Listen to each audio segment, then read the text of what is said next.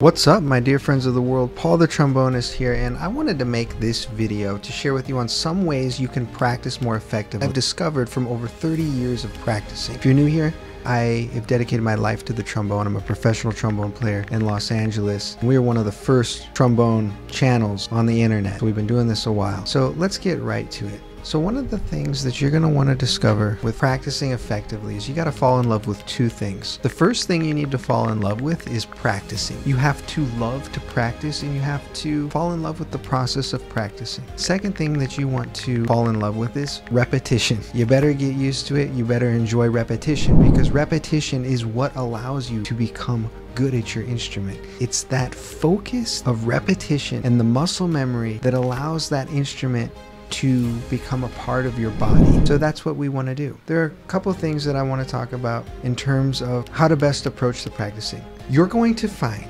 that if you just focus on one thing and practice it over and over and over again until you have it mastered, that you're going to get way more out of that than doing a little bit here, a little bit there, a little bit here, then a little bit there. I'll learn this song, I'll do this thing, I'll do this scale. You're going to find that you're going to grow by leaps and bounds if you do it with the focus of focusing on one aspect and taking it as far as you possibly can. So after over 30 years of practicing, I have discovered that when you do that, you start to reach new levels. And this is what I've been doing recently with my practicing. For example, I may take one chord progression and I may practice navigating through that chord progression and improvising through every angle possible and taking it to all 12 keys and doing it for a month straight. You're going to find that you're going to get way more out of it, because then that's going to start to work its way into all different aspects of your playing. So there's that. The second thing you need to do is in your practice session, take one concept and don't look at the time. Don't say, I'm going to practice for an hour, I'm going to practice for 2 hours, 3 hours. That's not what's going to move the needle. What moves the needle is, I'm just going to be focused and I'm only going to be doing this and I'm not going to be distracted by anything else. And when I'm done, I'm done. And when you go in with that attitude, when you practice, watch what happens to your playing.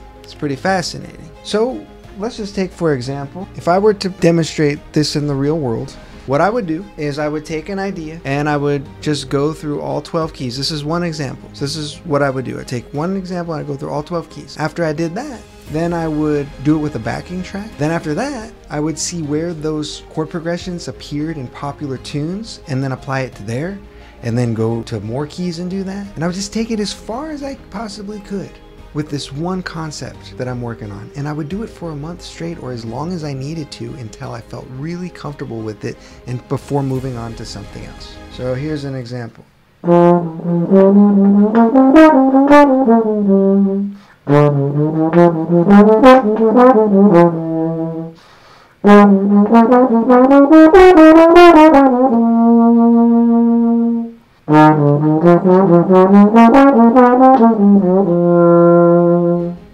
So I'm just taking one little idea and I'm moving through all the 12 keys. So what the amateur practicer would do is they would just take that idea and learn it in the one key. But what the musician that's taking things as far as they possibly can and is going to get the most out of it, they're going to take it through all 12 keys and see where they can incorporate it. This is just one example. You can do this for time feel. You can just say, hey, I'm just going to work on time feel, and you're just going to do it on one note, and you're going to have a nice little metronome on there, you're going to record yourself, and you're going to make sure that it sounds good and it sounds solid, and you're going to listen back to yourself, and you're just going to go in with, I'm not going to do anything else until my time is good. I'm not going to do anything else until I have a good sense of rhythm, and you're just going to play with it.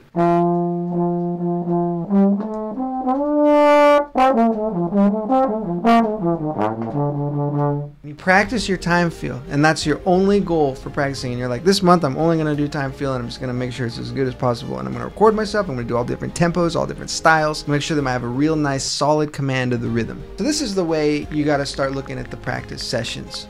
You're going to get way more out of it when you just focus on that. So instead of like working on like tons of different tunes, you just pick one tune and you take it as far as you possibly can with that one tune. I'm going to work on this tune. I'm going to slow it down. I'm going to work on it as a ballad first, really slow, so I can really get inside of it. And then when I start to do it at the normal tempo, it starts to feel really comfortable. So if we were to review everything we're talking about here, a couple things. First, now you know that you need to fall in love with practicing. You gotta love it. You gotta treat it like meditation. You gotta realize that it's going to relax you and set you up for a nice day. That's how I like to think about practicing. I like to think about it as a way to relax, unwind, focus, and when I do that, I feel really good about the day when I get a nice session in. And you can tell. When you're practicing correctly, it feels like you're struggling. It shouldn't sound amazing. You should sound like not good. That means you're learning. A lot of people, they want to try to impress the people around them that may be listening, so they try to play everything they already know, but you already know it. It's good to brush up on it once in a while, but you already know it. So we want to explore areas that aren't comfortable, so it should sound like you're struggling. That's why I recommend to, if you can, practice in a place where there's no one around, so you can't have that unconscious bias about other people listening to you while you practice, okay?